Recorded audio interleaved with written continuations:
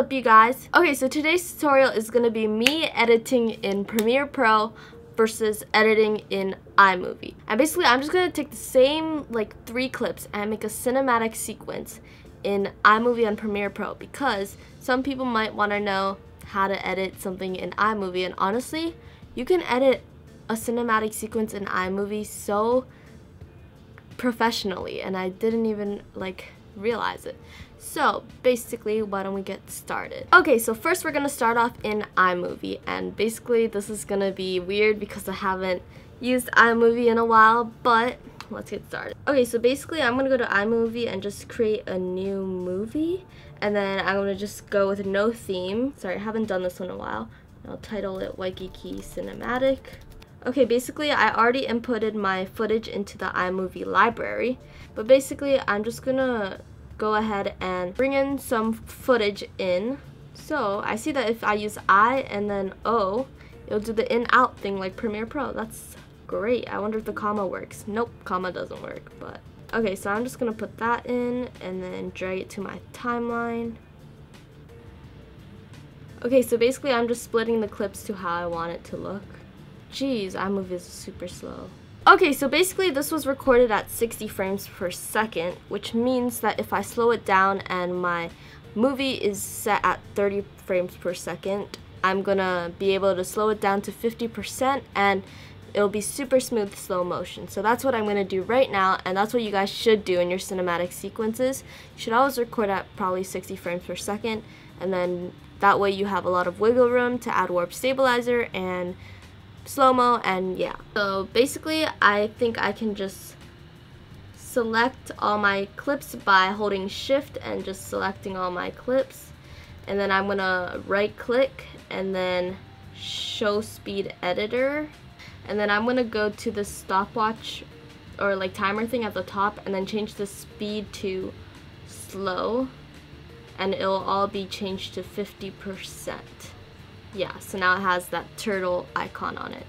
Okay guys, I'm gonna switch to talking to voiceover because I think it'll be a lot easier to just focus on this and not do that, okay? Okay, so basically every single clip is in slow motion right now, but I kind of want to do some speed ramping techniques, and we'll see if we can do this in iMovie to make it look a lot cooler. Okay, so I'm not gonna use speed ramping for all of these clips, but I'm just gonna go to this third clip, and then to split the clip, I'm gonna right click and then press split clip, or you can press Command B, and then I'm just gonna speed it up by dragging the bar at the top, and I'm gonna go until it's about 0.2 seconds. Okay. Now what sucks about iMovie is that you can't really do any fancy color grading or LUTs. So what I'm gonna do is just do a simple little contrast and temperature, I guess. Okay, so I'm gonna press the color palette and then select all my clips, and then just bringing the contrast to the right and then adjusting the temperature and basically adjusting whatever would look good. So yeah, I guess it looks pretty okay. If we were in Premiere Pro, we'd probably be able to do this better. But I'm also gonna add another little speed ramping technique.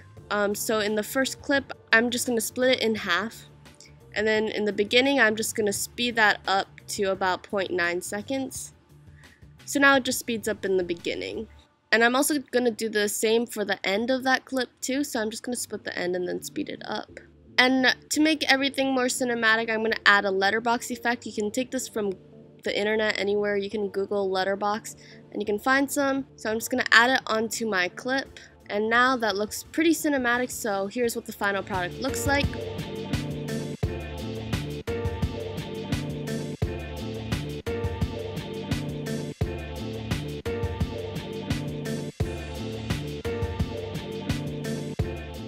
And now I'm going to quickly do one in Premiere Pro because I have many tutorials on speed ramping and all that stuff. So yeah. Okay, so in Premiere Pro, it's a lot easier to put my clips in because I just have to put I and O and then comma to put a clip into my timeline.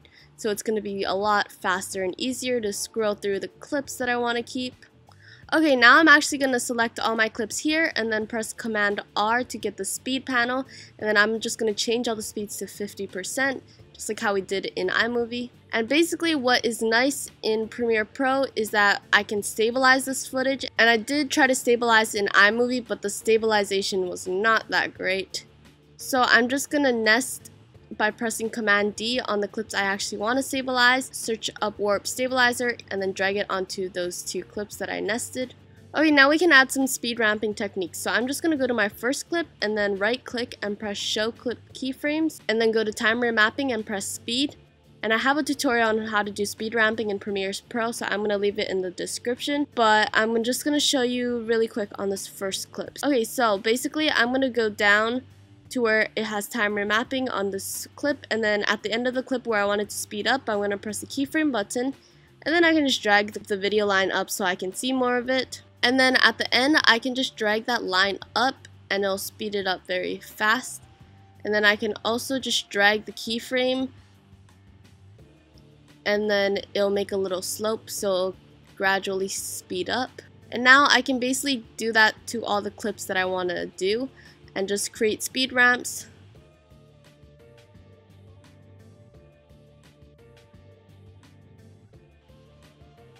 Okay, so I basically did that very fast to create some speed ramping. And then I'm just going to add a new adjustment layer, and then this is what's good about Premiere Pro. I can add my favorite LUT that I created. It's FVS2 and I have a LUT pack, so I'll leave it in the description where you can download it. So yeah, that looks so much better with color grading. And then I can also add a letterbox effect on top if I wanted to, like how in iMovie I could. Or you can just create two black videos. So this is a technique I didn't actually show you guys before. But to create a letterbox effect, you can go to New File and then a black video, and then just drag it for your entire sequence. And then go to Crop. And then for top, you can change that to a nice looking letterbox. So I think 90% looks okay. And then you can just hold Alt and drag it to the fourth video line. For this one, you're going to reset the top and then go to bottom and make that one 90% also. So basically you have an easy letterbox effect. Okay, so now the thing with Premiere Pro is you can add different effects that are built in, and iMovie doesn't really have good effects. So yeah, you can add like cross dissolve, which is a fade, or you can add Luma key. And to do that, I actually have a tutorial on that. It's called Taylor Cut Films Transition. So I'll leave that in the description also. But basically I'm just going to overlap the clips and then add Luma key on my first one. And then go to threshold and then press the keyframe button a little bit before the end of the clip. Then go to the end of the clip and make that 100%. And there's so many other transitions I can use for this sequence, but basically in Premiere Pro you can do so much more. But if we look at iMovie and our Premiere Pro sequences, we don't really see that big of a quality difference, because in iMovie you can create some pretty professional stuff. And yeah, that's why I wanted to show you guys that you can definitely create professional looking content using iMovie. And yeah, so that's basically how to make a cinematic sequence in iMovie, and Premiere Pro was kind of rushed because I have so many videos on everything that I was talking about. But yeah, so I hope you guys enjoyed this video. Please give it a thumbs up if you did, and subscribe for more videos, and I'll see you guys in my next video. Bye guys.